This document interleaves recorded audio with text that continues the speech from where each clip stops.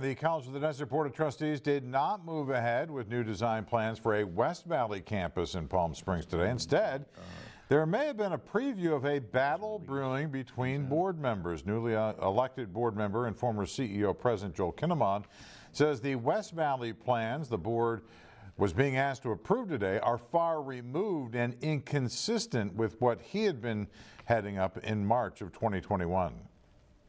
And I've got a list of all the individuals that were on the teams that were looking at facilities and what they committed to the community. So that's all available. Good. As long as you actually have the documents, I'd be happy with that. All right. I've got the documents. I've been Good. sleeping with them for 2 years. We were like 50 to 60%. On the issue of those documents, Kinnaman added he would have a, quote, history lesson at the next board meeting with documents to support his claims. There has been a great deal of controversy over the delays on a West Valley campus over the years. You can see those revised plans as they stand right now at KESQ.com.